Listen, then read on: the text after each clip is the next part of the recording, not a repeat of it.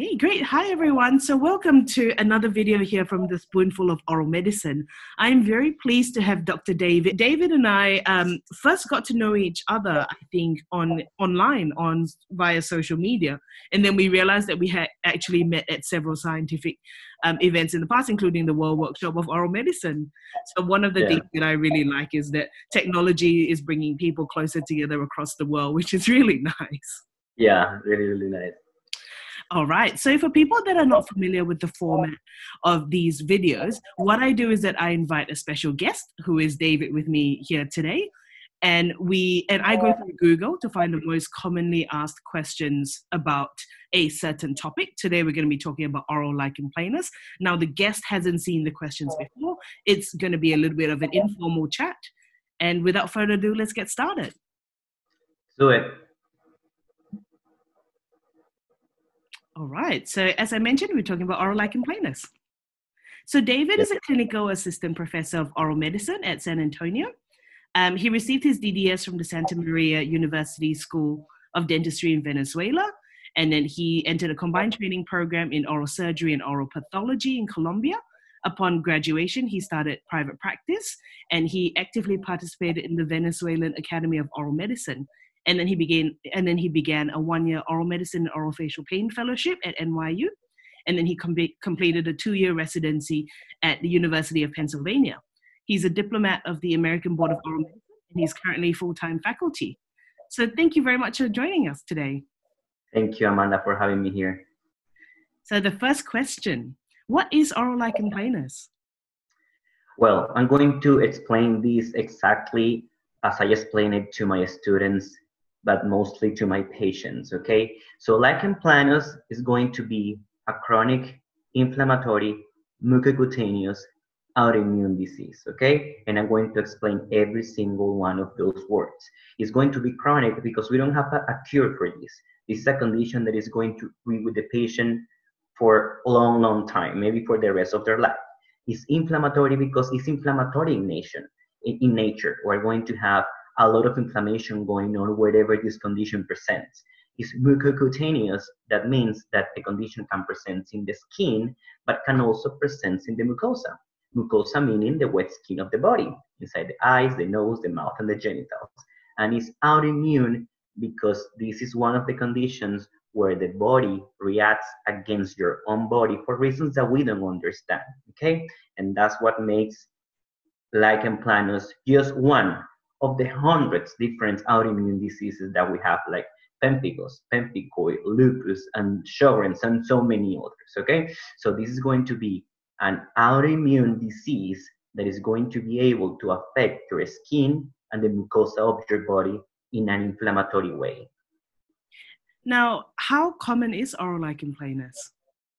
Lichen planus is actually pretty common, and I'm still surprised that sometimes I see patients and they have been dealing with these conditions in their mouth for 2-3 years, and when I tell them you have lichen planus, just as looking at their mucosa, they're like, what is that? I have never heard that term before, and I have seen 7 dentists, 1 ENT, and 2 primary care physicians. So I don't know in those instances who is more surprised, if the patient or me. Lichen planus is actually very, very common. Lichen planus is the dermatologic condition that most commonly presents in the mouth, and the prevalence is estimated to be 2% in the general population. That number can be an underestimation because so many patients with lichen planus can be asymptomatic. That means undiagnosed, just walking in the street. But around 2% of the general population is believed that have lichen planus. And when you put that in perspective, that's a lot of people living with lichen planus, with oral lichen planus. Yes. Who commonly gets oral lichen planus? What is the most popular subtype of patient that you see? Lichen planus is definitely more common in females between 50 to 60 years. I think the mean age of diagnosis is 55 years old. Yeah. That doesn't mean that other patients can't have it. I have seen lichen planus, of course, in males, and I have seen very few cases in teenagers. Yeah, that's pretty similar to me as well. Same type of patients that we see. Okay. So are there different kinds of oral lichen planus? Well, lichen planus is one disease. It's one disease that can present in many different ways, and those are the clinical presentations or the clinical patterns.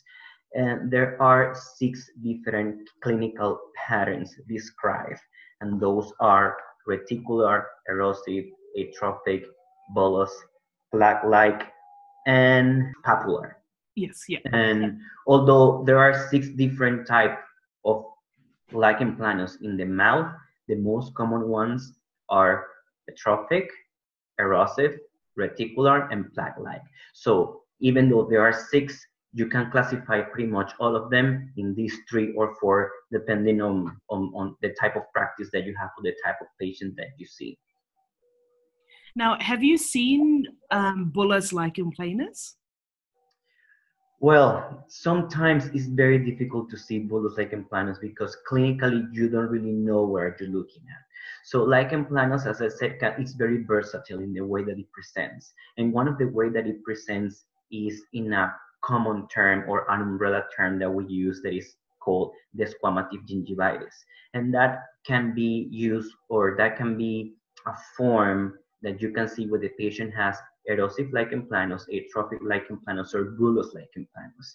As you may know, it's very difficult to see bulla or vesicles in the mouth because we constantly chew and speak and talk and move the lips, our tongue, and everything, and that pops up those very thin membranes, and it's very difficult to see it. So you may need to do a biopsy, and even though in the biopsy it's very difficult to determine because these are clinical patterns, so you need to be lucky enough to see the vesicle in the mouth if the patient have it. So we've already described this a little bit.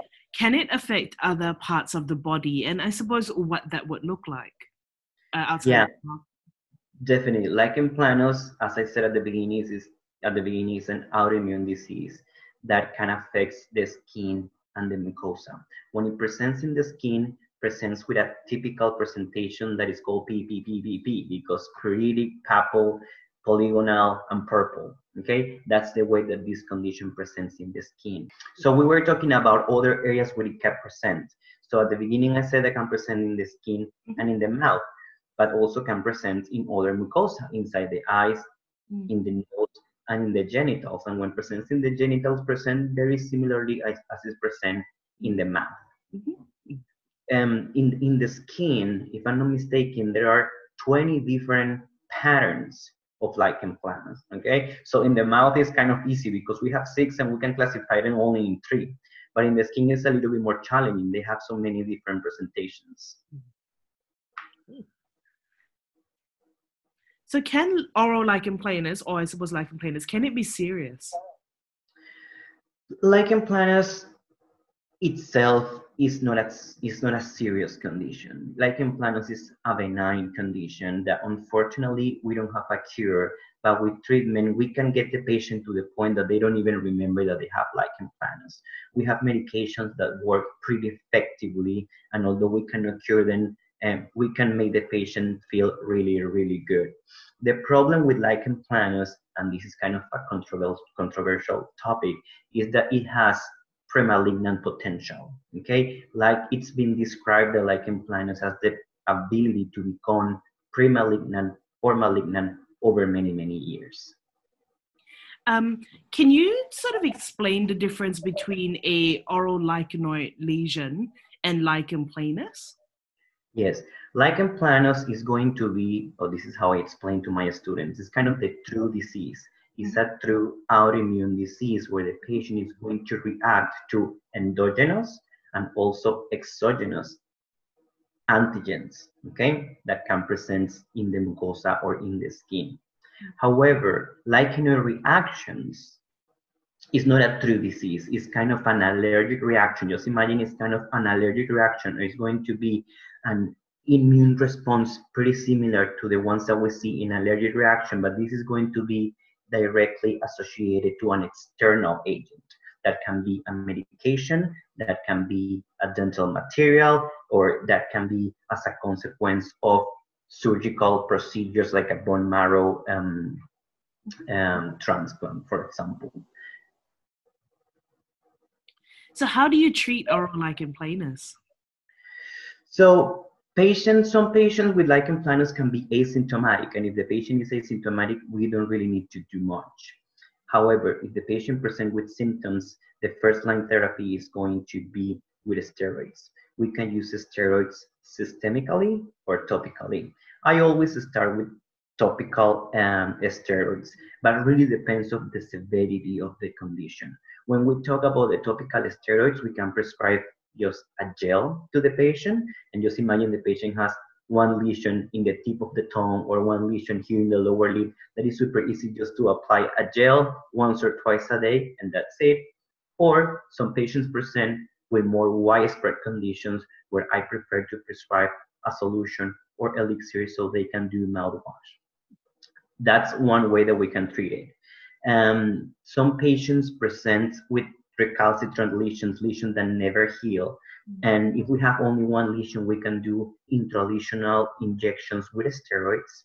In some other patients, we just can decide to prescribe systemic steroids. This is prednisone, methylprednisolone, or prednisolone, depending on your preference or your experience.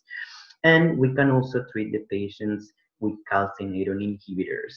I like to prescribe calcineurin inhibitors in the form of ointment, and I use it mostly for the lips. I don't use it too much inside the mouth because since it's an ointment, the addition to the mucosa is more difficult. There are some other treatments that have been described, doxycycline, dapsone, but those are medicated and other immunomodulators, cyclosporin, mycophenolate mofetil, so many other agents. But we, as an oral medicine specialist, most of the cases we can really control it. Can stress make lichen planus worse? Definitely. The relationship between lichen planus, anxiety, depression, and stress is huge. And there are so many different studies trying to find the correlation between these conditions. However, it's been very difficult and none of them have been able to demonstrate how is the relationship. I believe the relationship is bidirectional. For example, if you're a patient that has anxiety and you also have lichen planus, when your symptoms of anxiety exacerbate, also your lichen planus is going to exacerbate. The situation here is that we don't know what it was first. Was the lichen planus and maybe was asymptomatic and now you are anxious and you are hyper aware of everything, or vice versa. But yes, it's for sure that there is a clear relationship between psychopathologies and psychological stress and lichen planus, and there are hundreds of articles in this topic. I agree with you. So my patients, when they are stressed, their lichen planus definitely does seem to present more acutely. Definitely. So this is from a patient's perspective. So how would a patient know if they have oral lichen planus?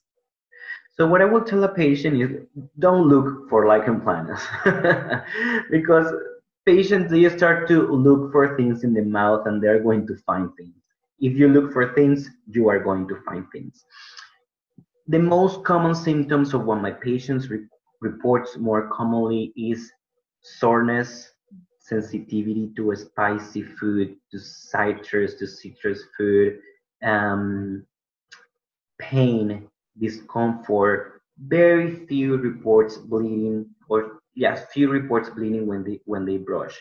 It's very common here the patient saying, I have blisters, and when you open the mouth, it's not really blister, but that's the way that they describe what they see or what they feel in the mouth. Okay, but yes, definitely soreness, sensitivity to certain food, oral hygiene products, and some patients are able to see white and red patches in the mouth. Those are the most common complaints of the patients. Or their dentist sees it and then tells them about it if they're asymptomatic. Exactly. But if the patient really wants to know if they have lichen planus, they definitely need to go to an oral medicine specialist or a pathologist, an oral surgeon, or any dentist should have the ability to guide you through the diagnosis process. either they can do the biopsy and the assessment themselves, or they will refer you to someone that can help you. I've added some of my clinical photos here for you to have a look at the presentations that we were describing before. So thank you very much for your time. For anybody that is on Instagram, David's Instagram handle is Dr. Oral Med, and I've put some of my stuff up there too. And yeah, once again, thank you.